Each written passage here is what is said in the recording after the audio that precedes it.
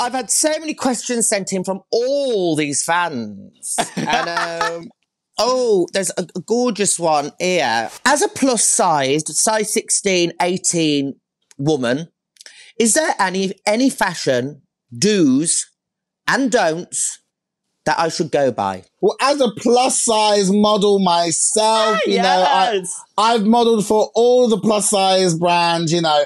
I think it's just a case of dressing for your body shape, okay? So if you've got a really nice, like, curvaceous, hourglass figure, try and find things that really accentuate that middle, that waist, and accentuate those gorgeous hips and that bum and those boobs and those shoulders. Because what you want is, I find with drag as a plus size, you want to match the shoulders to the hips, so you got that like kind of symmetry, and bring in that waist, so you kind of got that really nice, you know, hourglass figure of 8 figure. And I just find it gives you much more confidence. I think as a plus size person, there's so many things where it's kind of pro being thin, pro having a 6-pack, pro this, pro that. When actually, I think some of those gorgeous people are curvy people. Yeah. So it's just finding ways just to really accentuate what you've got and making yourself feel confident and making yourself feel sexy. And there's plenty of women out there, like Lizzo, for instance. I think is a great example of someone who's plus size and wears that literally on her sleeve. You know, she's got it all out for everyone to see.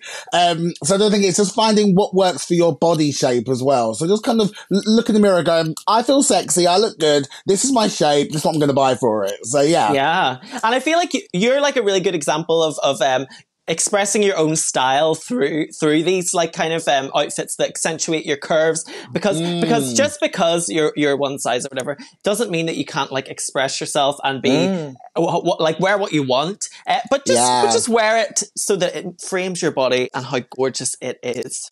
Absolutely. I think there's a lot of, I'm finding a lot of companies now, a lot of brands are now really catering to curvy bodies now. Thank goodness. Like ASOS and Boohoo and Pretty Little Thing and that kind of stuff. And they're not dowdy. I remember back in the day when I was looking for, like, you know, when you first start dragging, let me go on ASOS and have a look. I remember looking for stuff. I'm like, why is it all so dowdy and like making someone who's like, you know, 20 look 40? Like it doesn't make sense. Basically just like a sack, wouldn't it? Just like a sack. Yeah, exactly. A burlap sack. So now you're getting clothes that have a bit of texture, a bit of pattern, a bit of, you know, sexiness to really accentuate what a curvy body can look like.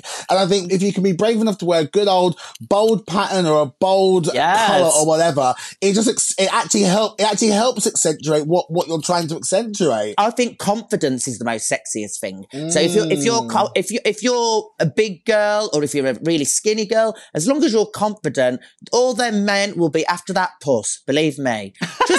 Just wear whatever makes you feel sexy, darling. I was going to say, like, you know, fashion, makeup, wigs, whatever. It's all to be an extension of your personality. Yeah. So if you've got a batshit crazy, amazing personality, why are you wearing black? What's going on here? Do you know what I mean? Like really take your personality and put your personality into what you're wearing and what you're doing. Because I promise you, if you do that, you're going to go out and be like, God, I'm $100 million today. No matter what size you are, thin, medium, or big, whatever. If you attach your great personality to the clothes you're wearing, or the other way around, you give yourself that personality because you're wearing these amazing clothes and whatnot, and that gives you the confidence. You're gonna feel $1 million. It's great. Now all we need is a plus size winner of RuPaul's Drag Race, don't we? It could happen. You never know.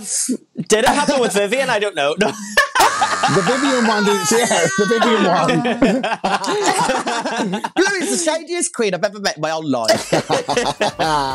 Thank you so much for joining us for Reality Check. Make sure you subscribe so you never miss an episode.